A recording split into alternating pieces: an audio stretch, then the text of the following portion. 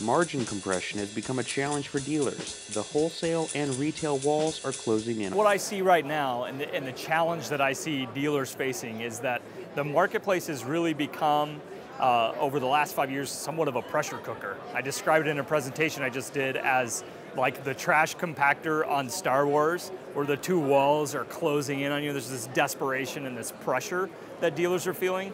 And it's basically because of these two walls that are closing in on us and creating margin compression. I'm looking at the retail side of that wall that's closing in, and my challenge to dealers is to figure out how to begin to leverage the tools available to them, right? So if we're talking about what's going on with this margin compression on the retail side of margin compression, that wall's closing in because of our need to price to the market, and then the challenges that come along with being priced aggressively and still negotiating on price.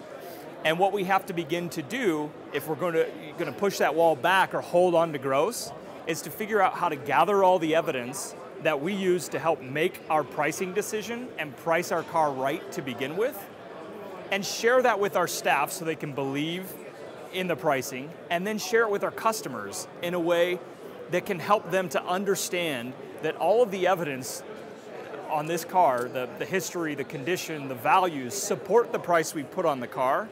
And if we can share that information in a special way, in a consistent way, we can begin to replace negotiation with documentation. We pull together that evidence, and then we just treat it like any good attorney would. We make a case for the car based on all the evidence we already have that supports the value for that vehicle in the marketplace. And when you share that with a customer in a clear and succinct way, where they can walk through and see, why would I buy this car? Why would I pay this much for it? And why would I buy it from this dealership? You can truly begin to replace the negotiation that typically takes place and drives our margins down with documentation that helps close the deal at the price you're asking for the car.